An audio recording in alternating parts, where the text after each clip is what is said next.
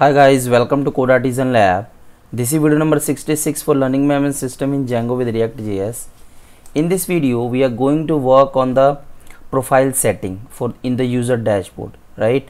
So in our previous video, we have set up our user dashboard, like we have fetched the enrolled courses, favorite courses, assignment, how many assignments completed, pending, right? Now in this video, we will work on the profile setting. So this will be similar as a teacher profile setting. If you see the teacher profile setting, that this will be similar for the user also, right? So in the user we have okay, this is teacher. Let's say for the user, full name, email, password and interest, right? So I'll just copy this, paste here, and let's log out here and let's click on the register. Full name, email, username, interest, and what we have, full name, email.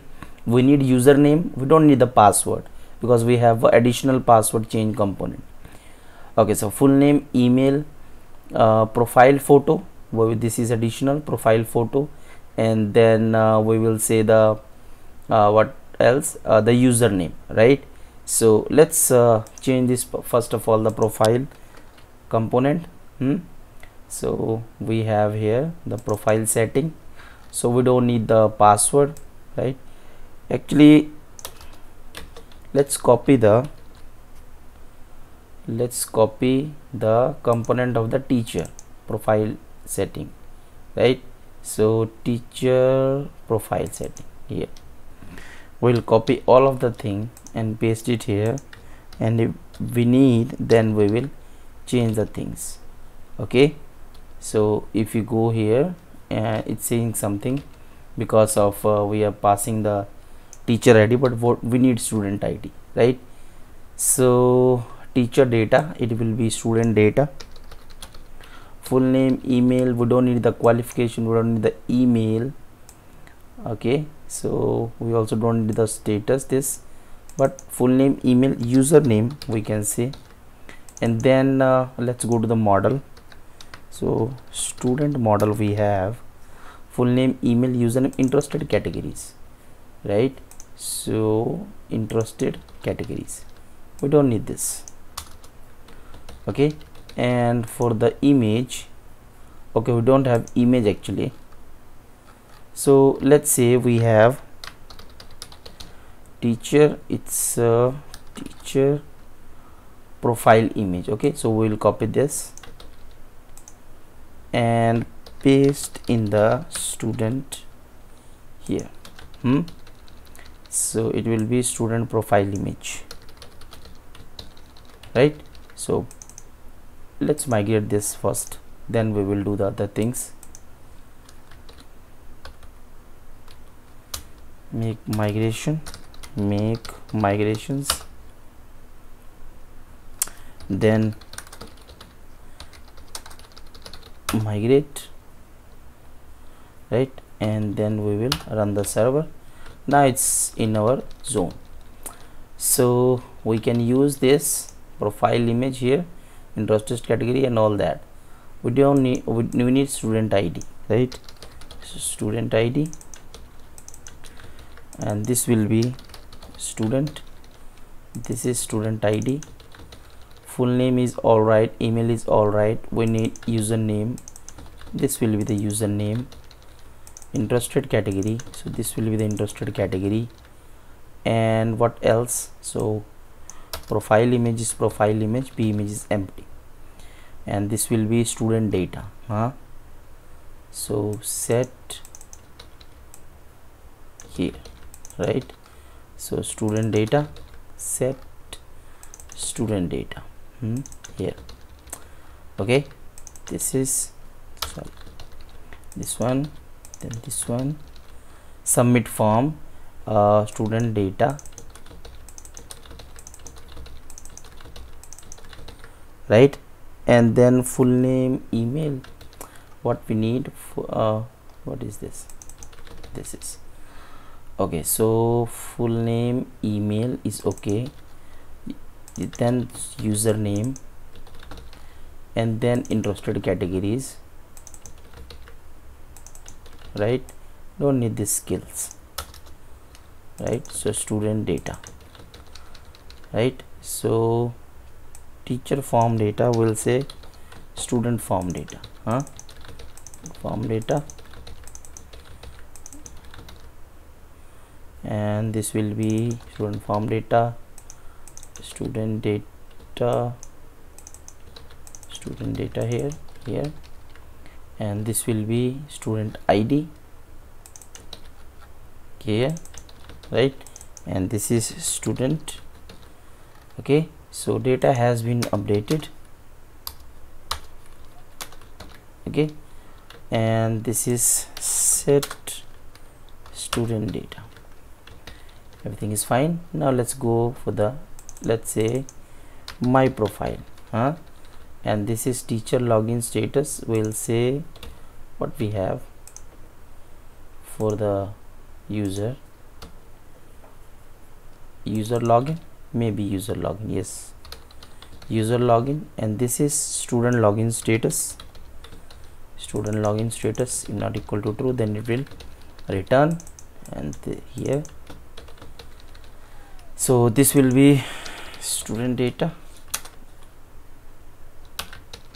All right, and this is image file. This will be username, right? So username should be, not text area, it should be input. So input type equal to text, and on change is all right. We don't need, we remove this, add this. Name is username, we don't need this div, and then what about the interested categories? So interested categories here, let's add here, and just add I, remove underscore, add C, and we'll say interested categories. I don't need this name here, I don't know why we are putting here, and this will be like PHP, Python, JavaScript. Okay, so I think I have changed everything we need. Just we need to confirm the URL that everything is working, right? So let's go to the, as we have student slash something, so student, we have teacher detail, okay, but we don't have student detail. So what we will do, we'll copy this and paste it here, and we will say student detail, right? So we will create similar to the let's say teacher detail, we will create for the student detail, right? So we are starting the student list, student dashboard, here we are. So this will be student detail, right? So I hope you are understanding everything. If you are not, then please add in the comment section, right? So student serializer, here we are, and this is student. Okay, so I think we are okay with that. We have changed everything whatever we need. Now let's see what is the error that we missed. Okay, can't resolve sidebar. Yeah, it's fine, because we need only sidebar.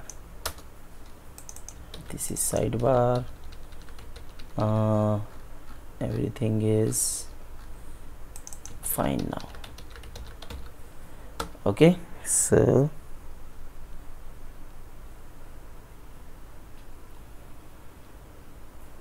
okay, I'm not logged in. Okay, change one thing more, we need an email here. Okay, not a username, we need an email, right? So need an email, so I'll change the message label, sorry, I'll change the label, and here we will add let's @gmail.com, password is something, right, and then login. Okay, so one thing more we need to do, it's redirecting on the student dashboard. We need to redirect on the user dashboard, right? So if I put here user dashboard, then it will show this thing. Profile setting, we should have data, but we don't. Let's see. Okay, it was showing some error, let's see here, 301 response. Yeah, it's showing the data, but why not filling the data in the form? Name, student data, full name, let's see, data, full name, data, email, username. Okay. Console, student data is not function. Okay, 24. Oh, sorry, set student data. Yes. Okay, so everything is filled here. Let's add Alex and update. So what it is saying, 404 password field is required, right? So what we will do,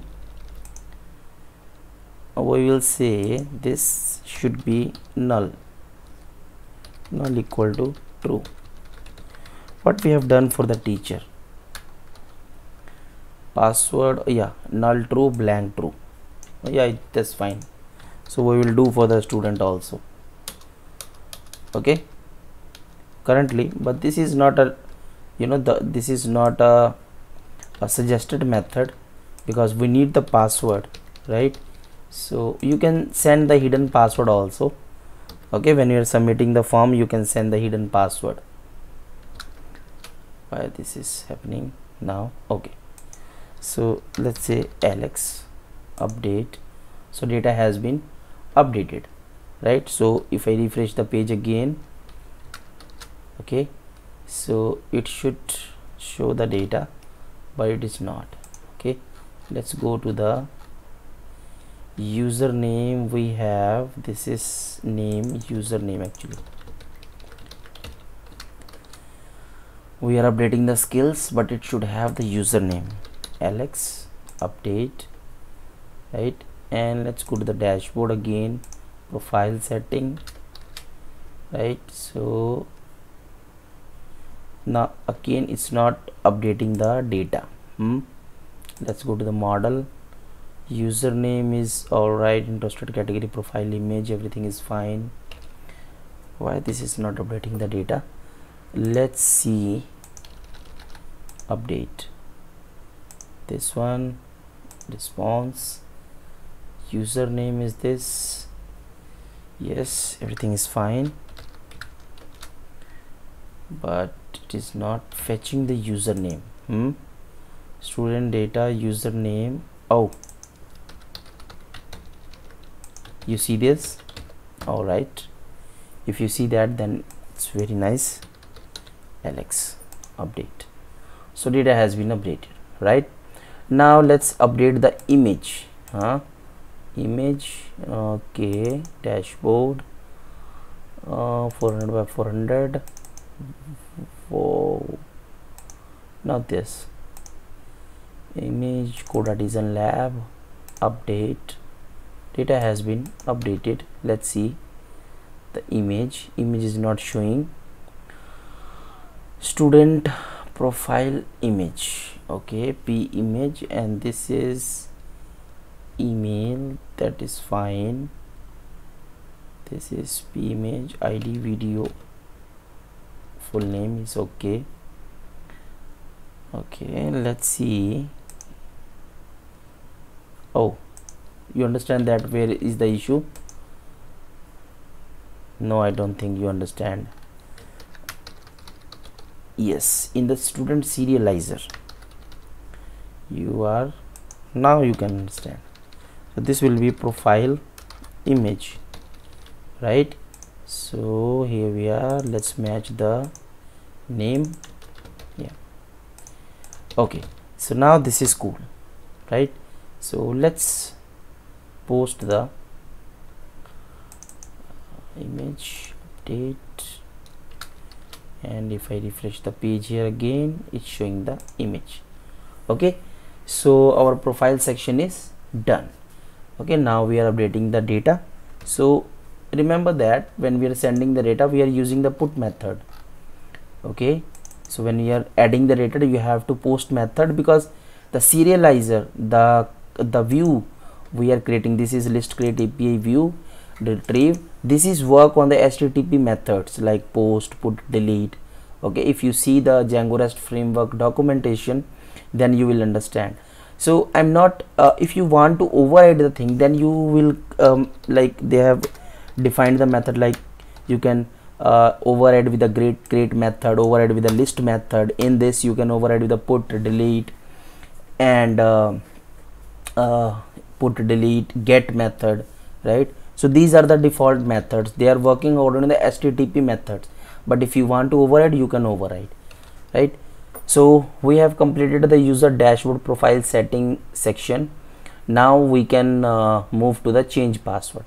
Okay, so thank you so much for watching this video. Please like this video, subscribe this channel, and join the community. I have you can follow me on the GitHub, PayPal. You can follow me on GitHub, Instagram, Facebook, and support me via Razorpay, PayPal, whatever you want. Okay, so thank you so much for watching this video. Thank you.